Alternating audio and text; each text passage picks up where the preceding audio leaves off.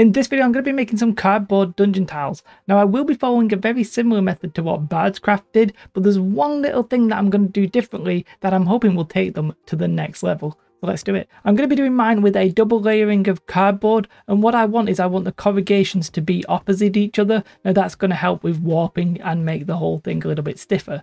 For squares that's relatively easy, you can just cut out 2 sets of squares and then rotate the cardboard. But if you're doing anything that's not a square like a rectangle, then you need to make sure that you cut that on your cardboard at different corrugations, if that makes sense. So you want one corrugation to be going one way and then the other set to be going the other. So in inches I'm going to do 6x6, 4x4, 6x2, and then I think maybe like a 3x1 and a 2x1 and maybe even a 2x2. So I just draw that onto the card, cut that out of the card, glue it together with hot glue. Now hot glue is better here because I really don't want it to warp. You can use PVA. The next thing I'm going to do is take some cereal box card and we're going to cut squares out of it that are just under 1 inch by 1 inch. Now the actual measurement I use here is about 24mm by 24mm, but you can use whatever you want.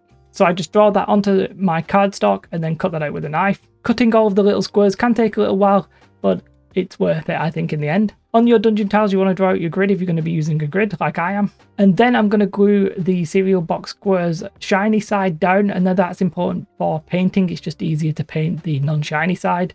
I'm using PVA here, but not using like loads of it. And I'm just going to try and make it so that my squares are in the middle of the 1 inch by 1 inch dimension, leaving a little bit on either side. Now for the edges it doesn't really matter so much, but you want your squares to be forming that pattern of that 1 inch by 1 inch, but obviously with just a little bit of a grid. Whilst you're gluing your squares to your tiles, you can do little bits like maybe you could cut off a corner and make it so that the corner is like slightly separated to make it look like it's cracked. You can do little chips in your cardboard. Whatever you want to add a little bit of detail is all good. A completely optional thing here is to clad the side. I'm actually just going to be using this cheap cardstock that I bought. All I do is I put my dungeon tiles on the card and just mark out how thick it is and then just cut out strips of that. I then cover the edges in PVA, and I do use a little bit of hot glue so that I don't have to wait while the card is sticking to the sides, but you're pretty much done there. And then it's time for the little twist that we're going to do. So I'm going to take some filler, also known as spackling joint compound. People always disagree what it is. As long as you know what I'm talking about, it's all okay. And ideally you want to mix in some paint with that. Now preferably you want to make your filler grey, because these dungeon tiles are going to go grey. However, I'd already mixed some brown in it. I did a bit of grey and I ended up with just a light brown. And then all we're going to do is take some of that filler and I'm just going to lightly put it in some places on the dungeon tile, just so that it's there. And then I'm going to get some water, and water is your best friend here. Dip my fingers in it, and then I'm literally just going to smear all of that filler all over the tile. And it's fine, I'm not worried about brush marks or anything like that at the minute. I just want to get a nice thin layer all over the tile. And then I'm going to come in with a paper towel and I'm just going to actually like wipe away a lot of the filler. You really want just a very, very subtle smooth texture here.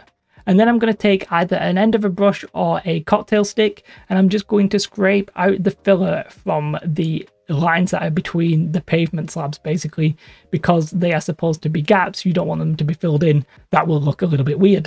And then I'm going to take the kitchen towel again, and I'm going to sort of stipple away at the filler so that I am getting a very slight texture. It's very subtle, and you don't want it to be like too pointy because that will not really look like stone. You basically just want to press on it a little bit and make it so that there's no wipes from like brushes or your finger, and you just want a nice little stippling texture. Then you let that dry, and then I sprayed it black, but you could just paint it black. And then I painted it a dark grey. Now when you are painting this, the filler can reactivate with the moisture, and then obviously you run the risk of getting brush strokes again. So what I would recommend is, if that does happen, just stipple it with your brush. You'll end up with a very similar texture anyway. Then I dry brushed that up with the increasing shades of grey. Then I gave it a black wash, and then I dry brushed it back up all the way to a white, but only with a very small amount of white.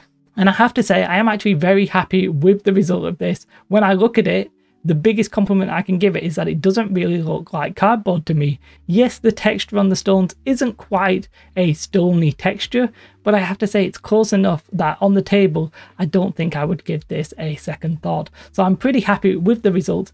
Thank you to my patrons. I do really appreciate you guys. And if you want to support me, then Patreon is obviously the best way to do so. But you can also just like this video and subscribe to the channel. Have a most beautiful day. Goodbye.